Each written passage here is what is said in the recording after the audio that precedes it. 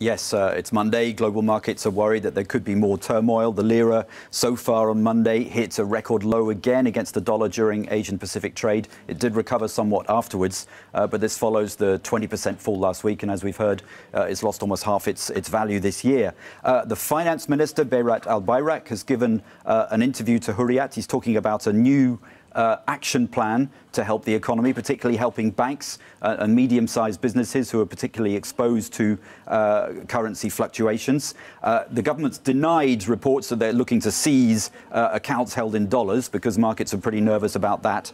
But the finance minister echoed a lot of the nationalist rhetoric there we've heard from President Erdogan over the weekend, describing the lira's weakness as an attack. This, of course, follows Donald Trump's announcement that they're going to double tariffs on steel and aluminium exports. But the Turkish economy's problems go deeper than that. There's been record borrowing, high inflation, debt held by Turkish companies is enormous. The Turkish language team here at Euronews tell me that European companies are particularly exposed to that debt. And the concern is, well, how are they going to finance that debt with the currency so weak and with inflation so high? Because Erdogan simply refuses to put interest rates up. Yeah, so is that he did use strong words, plot against Turkey, financial war, put into context. Is that what he was talking about? Well, it seems that he's using this to crank up a nationalist feeling of the countries under threat from the US and the West. His rhetoric again over the weekend, the US is threatening us, they're undermining an old ally. And incidentally, the local media have weighed in on his side, attacking the foreign agencies, foreign news agencies, newspapers, and Donald Trump. Relations with the US have long been worsening. There are obviously over Syria.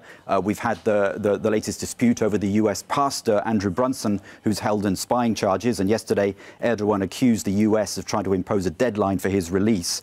But the concerns go beyond the relationship between Turkey and the US. There's concern over Erdogan's handling of the economy. Since he won the election, he's increased his presidential powers, and there are concerns that he's looking to tighten his own personal grip over the monetary policy. And his finance minister, of course, is none other than his son-in-law, which begs questions about his credibility. And very briefly, Alistair, just that Russian foreign minister is in Ankara today, and Turkey is still part of a group who's trying to, I think, deal with Syria. So they're still part of a group. This summit is about Syria, and France and Germany are present. Yes, Sergei Lavrov is in Turkey today. But, of course, the timing of it, against the backdrop of this row with the US, there are now people saying, well, is this the beginning of a shift, Turkey's shift away from the West, perhaps looking to increase its ties with Russia? Certainly this is seen as a potential opportunity for President Putin.